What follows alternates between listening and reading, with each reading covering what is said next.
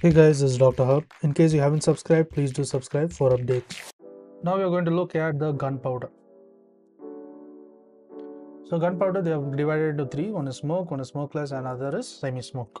So let's look at the smokeless. Smokeless means, as the name suggests, there is no smoke. And this contains, there are two bases. There are three types. There is single base, double base, and the triple base. So in the single base, it contains the nitrocellulose. This will be the single base. So it will be NC. Next is the double base is going to be nitrocellulose plus the nitroglycerin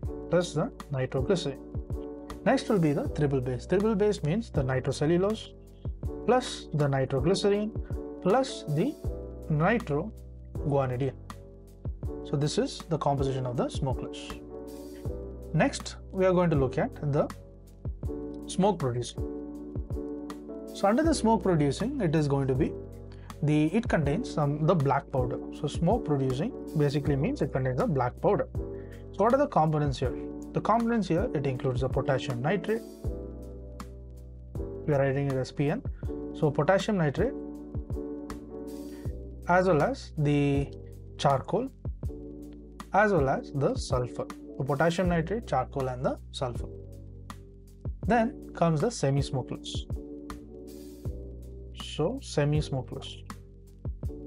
Semi-smokeless means a mixture of the 20%, 80% of the black and the 20% of the smokeless powder. So it's a combination of both, and the mixture, if you see, it contains 20% of the smokeless, and remaining is going to be the smoke. To learn and grow daily like this, please do subscribe.